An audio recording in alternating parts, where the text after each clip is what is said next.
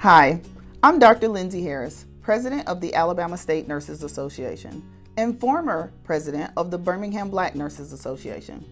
The coronavirus has affected over 500,000 of our neighbors and claimed the lives of more than 10,000 Alabamians.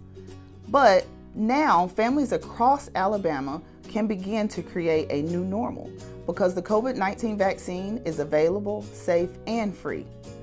Did you know vaccines help to save lives?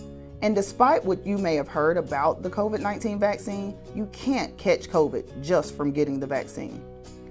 The global pandemic hit without warning, and it's understandable to feel like the vaccine was created too quickly. But in reality, scientists have studied different forms of coronavirus for over a decade. When you get the COVID-19 vaccine, your body will build up its immunity so that it becomes easier to fight against coronavirus. To slow the spread of COVID-19 in Alabama, we will have to do our part. That's why I'm trusting the vaccine to protect myself and my family and you too.